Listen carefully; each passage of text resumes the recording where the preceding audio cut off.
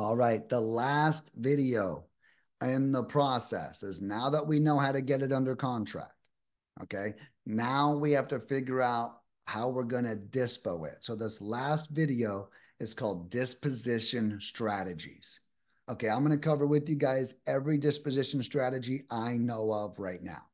All right, the first one is sell to a land buyer. Okay, so one thing we can do at Lead Mining is we can pull everybody who's bought land cash in the last year, and then we can call them up and ask them if they're still interested in buying land. That would just be a general land buyer. Okay, that's number one. Number two is we can sell it on the MLS. This is my favorite and the most common way. Okay, all you have to do here is get a broker or a realtor to allow you to get a flat fee listing on the MLS, and it only costs a couple $100 generally. And now you have access. They call it the biggest buyers list in the nation, right? Because it's on the MLS. So all the realtors are going to see it. Everyone's going to see it.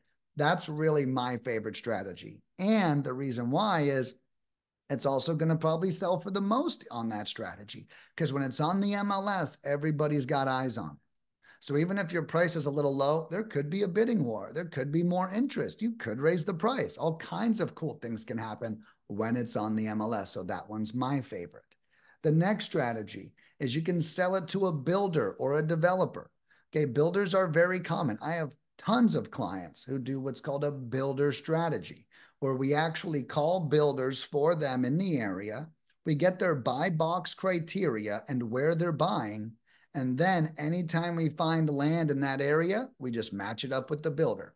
Now, the builder can be very good because they're telling us where to hunt and they're telling us how much they're willing to pay. And that is awesome. And we basically can play the matching game. The downside of a builder is you can get hyper focused on only what they're looking for. And that's not good because the truth is, if you have somebody that wants to sell, you shouldn't just think this one builder, right? So you might say, oh, well, my builder doesn't want that. That's not a lead for me. No, that's a lead for somebody. Let's get it on the MLS. Let's get it to a private buyer.